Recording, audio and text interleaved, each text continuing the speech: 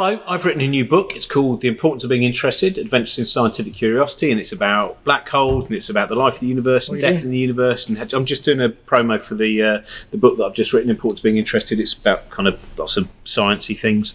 You've written a book about science?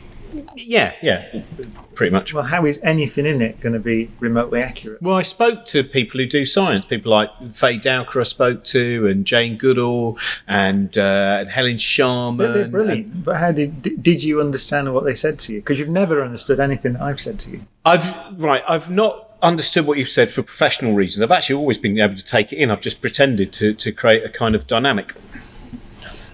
Anyway, you wrote the foreword. Well, how long's that? About 2 pages. Right, well, there'll be 2 pages that are accurate then. Which, to be honest, is a lot better than some of the science books out there. So, buy my book, there's at least 2 pages of... What I'll do for you is I'll just put the foreword online, and then you can read it, and then you don't really need to buy the book, because that's the best bit. So, yeah, I'll do that. So, just go to... just go to my website and you can download it, and then don't...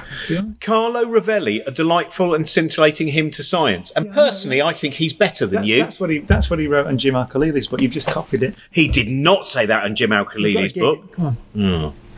Delightful. Robin Ince discovers all that, he's much better. I'll tell you what, if you're debating about buying a book by Brian Cox or Carlo Rovelli, Carlo Rovelli's are also shorter a lot of the time, but buy mine.